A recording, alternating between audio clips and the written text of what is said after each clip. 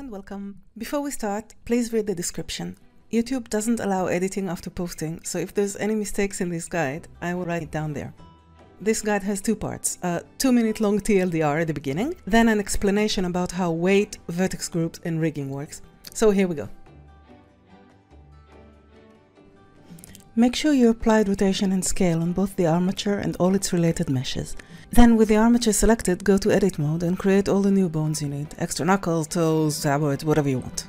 You can extrude a bone by selecting the tip of another bone, typing E and dragging.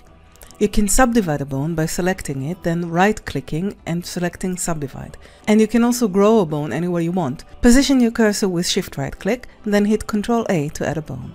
Once you're happy with the result, separate the hand bones. Go to edit mode, select them and hit P, separate bones.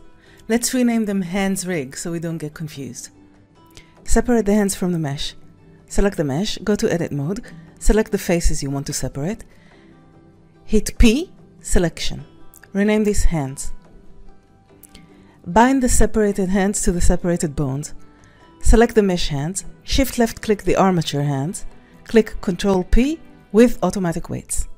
Now let's stitch everything together again. Select the hands rig, shift left click to add them to the original rig, and with them both selected, click Ctrl J to join them. Select the hands mesh and add the body mesh to selection, then Ctrl J to join them.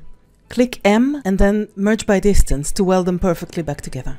Now we need to reconnect the mesh to the armature. Select the body, shift left click the armature, and click Ctrl P with empty groups. The last thing to do is to reparent the loose bones. On the rig, in edit mode, select each hand bone and parent it to the lower arm bone. Ctrl P, keep offset, unless you want them to be connected. Now you can test the fingers and rejoice.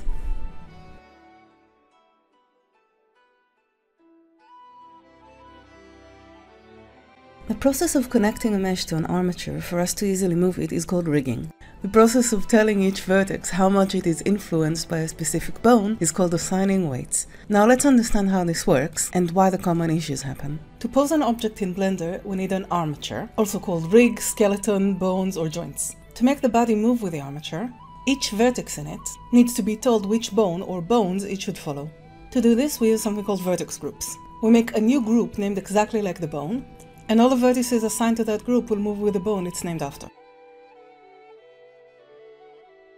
If our mesh doesn't have vertex groups, it won't move because the vertices don't know which bones to follow or that they should move at all. If our mesh has empty vertex groups, meaning it's got groups but no vertices are assigned to them, again the vertices will still not know what bones to follow.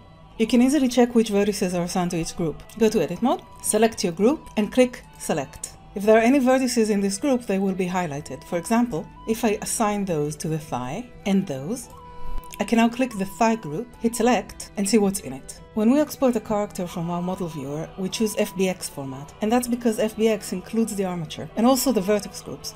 So we get a friendly, ready-made model. But not everything has a rig, or sometimes there is one but it doesn't work. For example, if we exported this belt from our exporter, we get it in an OBJ format. And that's a format that doesn't include vertex groups. In Blender, we can easily check if it has any. They live in the Properties panel, Object Data tab, Vertex Groups. We can see this has no groups. And now I hope we understand this means it won't move with any armature, because it doesn't have the necessary information to know how. So let's make an armature for it vaguely in the right shape.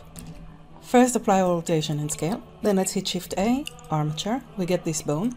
The first thing you want to do is go to the Object Data properties, which now changed to the Armature properties, and tick this in front, which gives us X-ray mode, so you can see the bones through the object.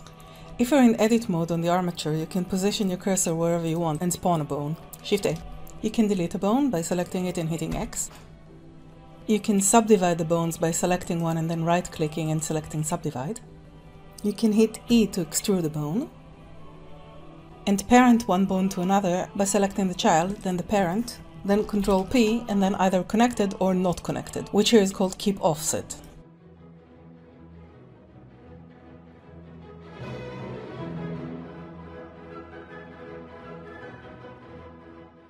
I'm going to parent both the ropes to the ring so I can control them with one bone. Select one, then the other, these are the children.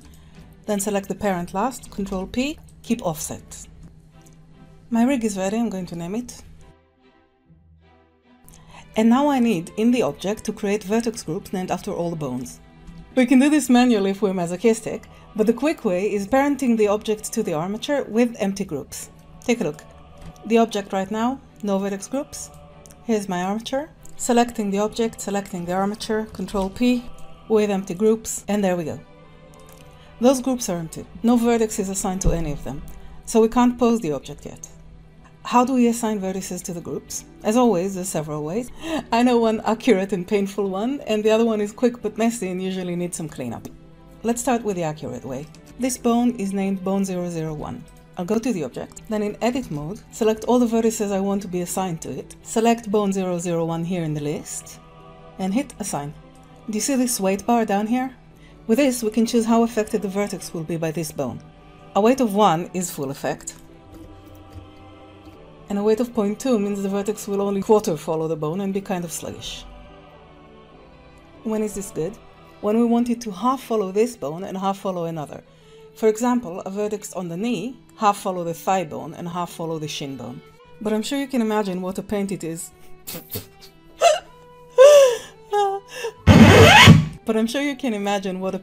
To select vertices manually and manually assign them with the correct weight to the correct bone. So the quick and dirty way is selecting the object, then parenting it to the armature, Control P, with automatic weights. So Blender does all the weights for us automatically based on proximity, how close the vertex is to this bone.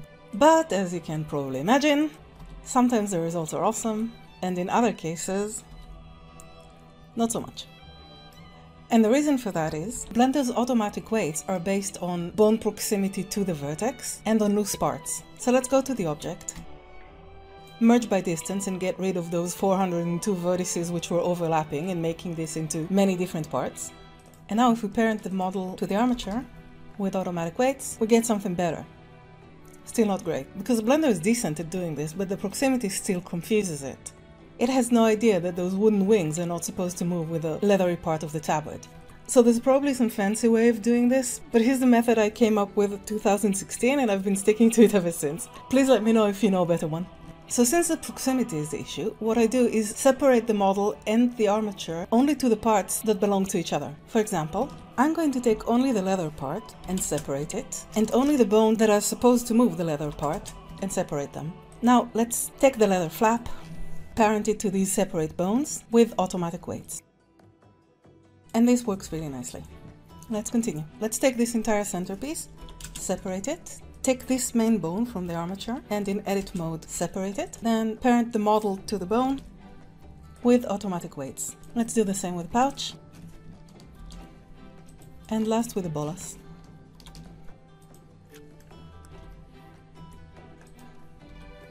So we have all the parts separately rigged. Let's join them all together again. Join the rig and join the mesh. Now we broke the rig and we rejoined it, and we broke the item and we rejoined it, meaning right now this item is not in fact parented to any rig. It confused. Do you see all those armature modifiers have their little man icon in a red color, meaning they can't find the armature to which it's linked. Let's get rid of those. So now each of those groups actually has information. If we go to a vertex group, select it, and hit select, we can see all the vertices assigned to it.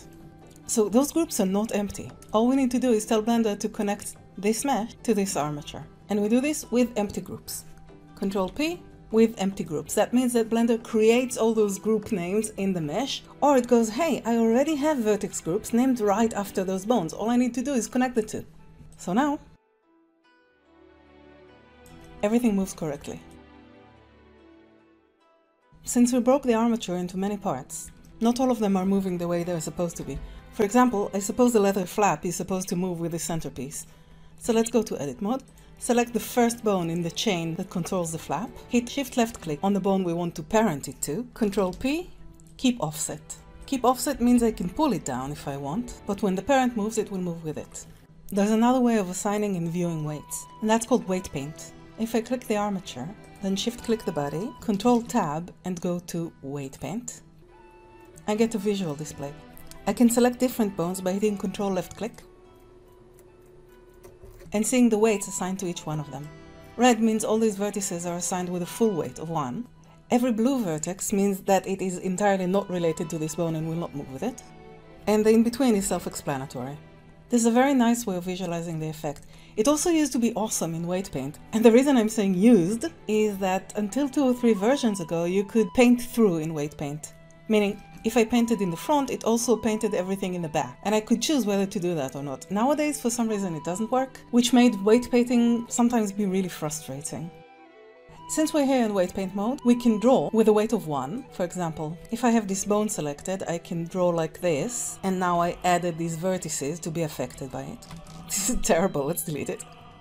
Right now I want to delete those vertices, because I don't want the end of the chain to move with the ball, of course. It shouldn't. We can remove the weight on those vertices by painting over them with a brush set to a weight of 0, and soften the transition with a blur brush. Let's switch out of weight paint. And finally, if we really need, we can fine-tune things here by checking the exact weights assigned to a vertex. So in edit mode, we select the vertex, weight N like Noggenfugger, go to the item tab, and here under vertex weights, we can see exactly what we have.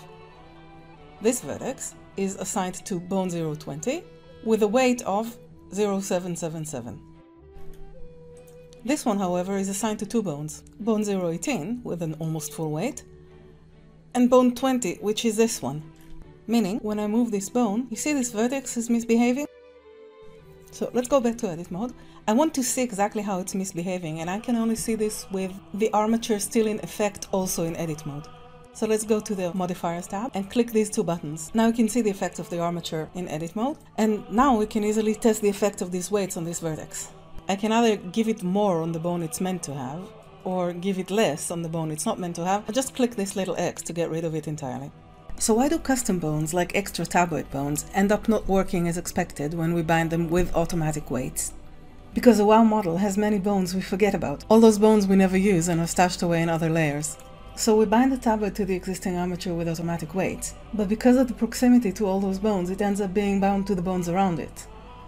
So if we try to move it, we get something like this, which we might not understand, but it's more understandable when we realize it's also reacting to the leg, the twisty bone, this bone, and any one of those. The solution, as we've seen before, is to separate the tabard bones, separate the tabard if we need, bind it to the separate bones with automatic weights, and finally rejoin those tabard bones with the original rig, Ctrl J, and parent them to whatever they should be parented to. In this case, the pelvis bone. Ctrl P, keep offset. If you separated parts of the body, like the hands, select the edge vertices and merge by distance so you don't get weird gaping holes when you put subdivision surface on it, and then you're free to go and make pictures of octopuses playing the piano. I use this method to rig almost anything. Bandages, skirts, toes, animals, mobs and creatures with a rig too simple to be expressive, and the sky's the limit. I can't wait to see what people make with this, and if you get stuck or have any questions, you can come ask them on my streams on Twitch or on our art Discord server. The link is in the description. If this guide was useful for you, please know that I don't give a I don't care about likes or subscribes, but if you leave a comment and tell me that you've enjoyed it, it'll make me really happy. Let's make pretty art.